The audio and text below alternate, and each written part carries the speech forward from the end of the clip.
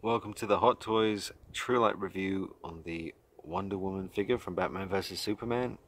I've just got her in today. She's only been with me about an hour and a half now, and I'm still trying to get to grips with this thing. There's been some recent posts on Facebook with a guy who had a major problem.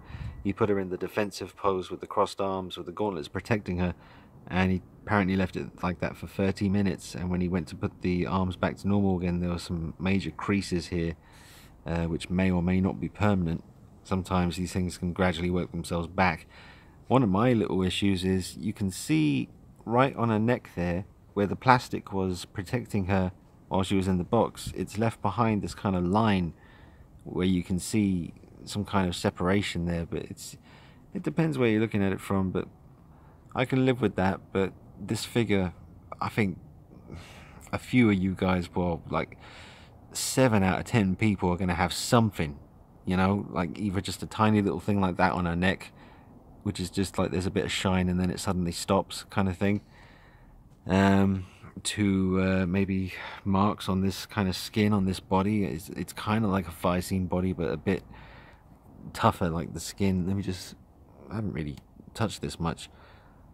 Yeah, it's kind of like Firescene, but different. It feels tougher. I don't know what the material was called. I'm really not that up to speed with it, I've got to be honest with you, but it's similar, but it feels like new territory. I mean, this is new territory for Hot Toys, but I think it's going to take a couple of goes before they really nail this.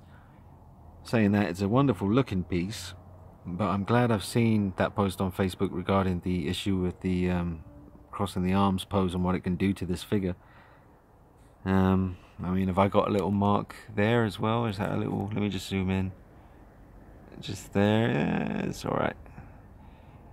Could always be a little scar or something. But like I say, because of the way this body is, and you'll know what I mean when you hold it yourself, don't rub your fingers on it for any reason, and be aware that there is actually a seam going down her arm.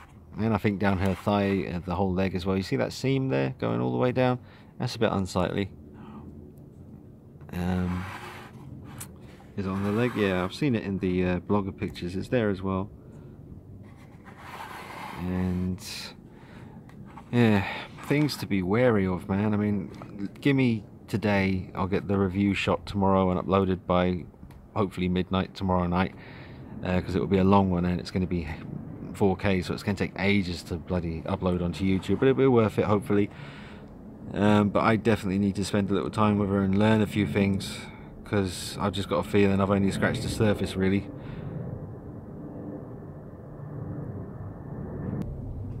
And just got to turn to the side, and there's a gross bug on my finger. Where is it? Get off. Sorry. I love the detail on her outfit and the shield. I'm sitting in the shade here. I didn't want to drown her out in sunlight, because that would just you know, wash out a lot of the detail for you. But yeah, there's the hair kind of surrounding the face a little bit. That changes the look slightly.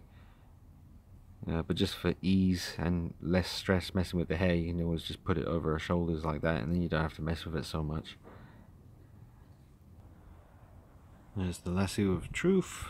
I don't think I'm going to be ever unraveling that, because I just can't be doing with it. The back of the outfit, lovely detail. This strap isn't too hard to put on, just follow the instructions in the box. And there's that ankle joint, but you'll rarely see that, to be honest. Nice detail on her boots.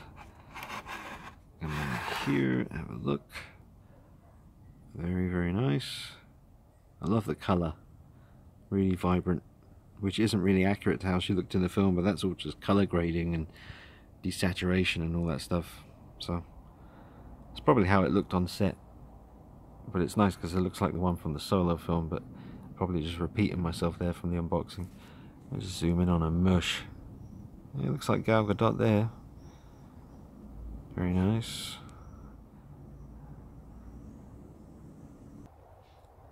Alright, well I've changed up the pose a little bit, but I've got to be honest with you, I really do feel nervous handling this one, and I've been in the game 10 years doing this, and this figure scares me, so I ain't going to be doing anything too drastic with her out here.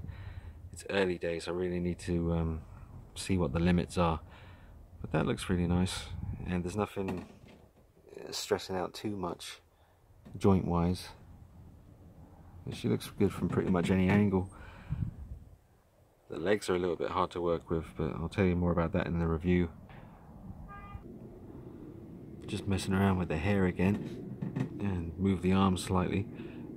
And that's about all you're going to get out of me just now, guys. I will bring you the review tomorrow. Hope you enjoyed this little True Light review on Wonder Woman.